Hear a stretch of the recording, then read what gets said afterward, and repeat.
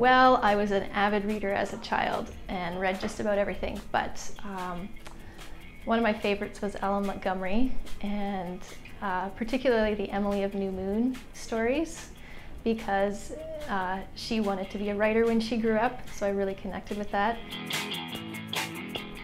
Probably the first woman writer who inspired me would have been Laura Ingalls Wilder, because I loved the Little House on the Prairie books so much, and they've stuck in my head to this day. All of the little details about the whatnot shelf and the China Shepherdess and making a football out of a pig's bladder.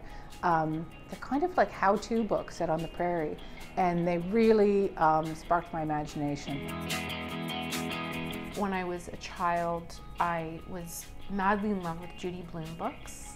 Also, an author named Bernice Thurman Hunter, who wrote the Bookie series set in Toronto, which I still have these old books that I read over and over and over again. They're falling apart. The first woman writer who inspired me was Doris Lessing, and I guess I was about 19 or so when I read The Golden Notebook. And up until that time, I'd been keeping a journal, but it was really just a diary, 1 page a day sort of thing. And I read The Golden Notebook, which blew my mind because it was so powerful. The writing was so powerful, and she was so strong.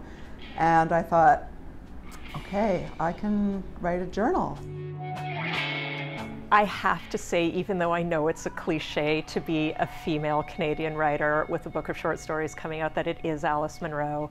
It was Alice Munro. I remember reading Moons of Jupiter when I was, probably about 17 years old. It was for a college lit class, and just thinking I had never read anything like that before.